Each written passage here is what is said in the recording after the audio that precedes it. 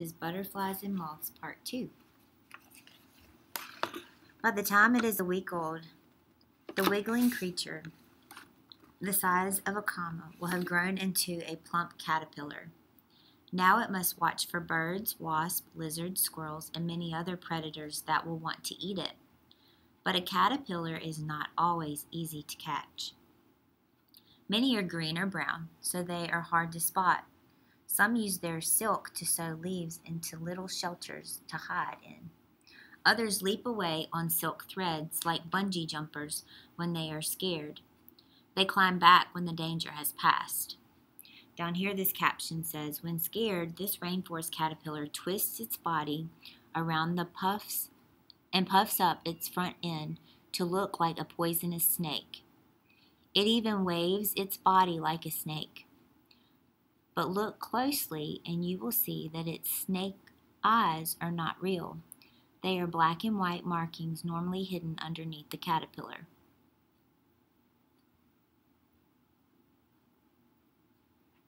Interesting.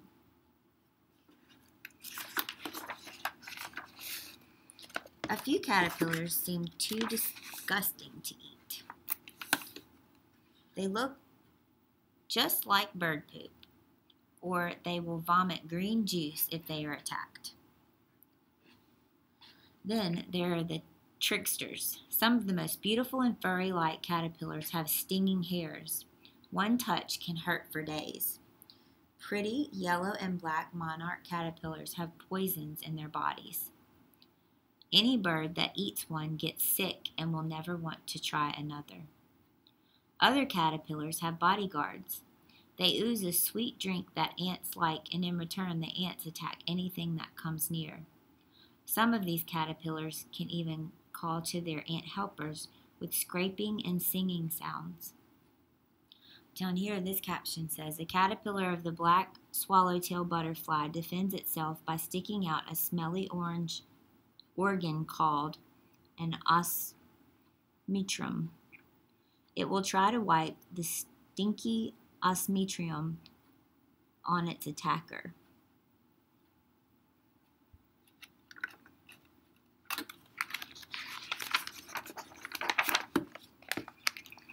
One day, after it has molted several times, the caterpillar will finally stop eating. By now, it may be more than 3,000 times heavier than when it hatched, and it is all ready for the next stage of its life. The caterpillar wanders away to find a safe place to turn into a pupa. A moth caterpillar may first spin itself a silk shelter called a cocoon, but a butterfly caterpillar simply finds a quiet spot to spin a silk pad and perhaps a safety harness to hang from. Then it wiggles out of its caterpillar skin. Underneath, the pupa is enclosed in a case, which turns hard. It barely moves day after day, but inside there is a miracle happening called metamorphosis. Much of the caterpillar's body is breaking down into a soup. Other parts, like growing buds, are turning into wings, legs, and other bits of the adult body. Many of these changes had started while the pupa was still a caterpillar, but they were small and hidden. Now they happen quickly. Down here, this caption says, a monarch butterfly caterpillar hangs upside down from a silk pad and squeezes out of its old skin to turn into a beautiful green pupa. After a week or two, you can see the body of the butterfly ready to emerge on the right. So it's showing you each of the stages here, and then the last stage here.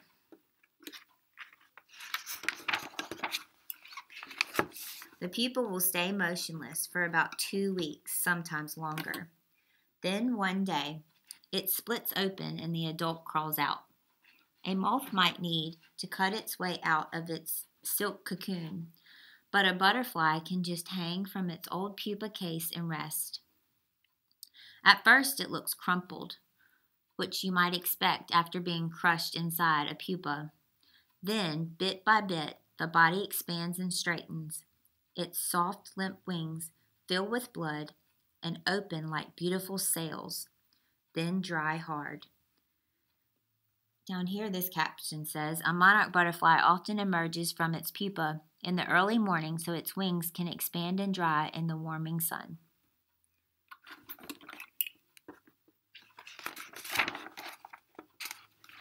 These wings are one of the most amazing creations of nature. They are lighter than feathers, yet strong enough to carry a butterfly or moth for hundreds of miles of flying. Look closely and you will see that they are covered in tiny scales. Each has a single color, like a piece of glass in a cathedral window. Together they create the wonderful patterns and colors of a moth or butterfly wing. These wing scales come off easily, which is useful if a butterfly or moth flies into its worst enemy, the spider's web. When this happens, the butterfly or moth can pull its wings away and escape. All that is left behind are a few scales stuck to the web and a hungry spider. Down here, this small caption says, thousands of colored scales are arranged in neat rows on this butterfly's wing. The long, straight tubes called veins help to make the wings stiff and strong.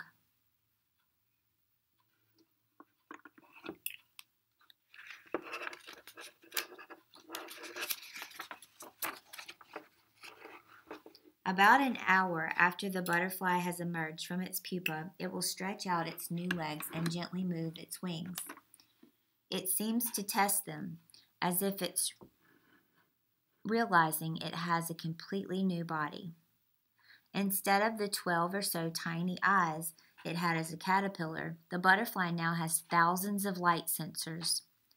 These are grouped together to make two very big eyes, called compound eyes. For the first time, it can see the simple shapes and colors of leaves and other butterflies. It also has two long antennas on its head, which is covered with organs that sense touch and even smell. It is suddenly aware of the perfumes of flowers and can feel the wind tug at its new wings. Soon the young butterfly becomes curious. It takes off. This glass-winged butterfly from the Amazon rainforest has transparent wings.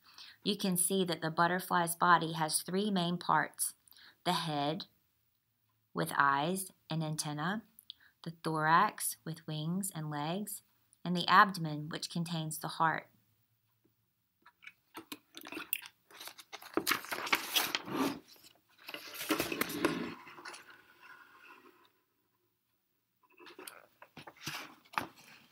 Page shows all the different stages.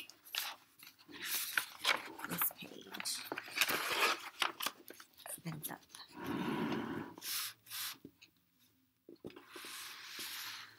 Butterflies and moths are wonderful flyers.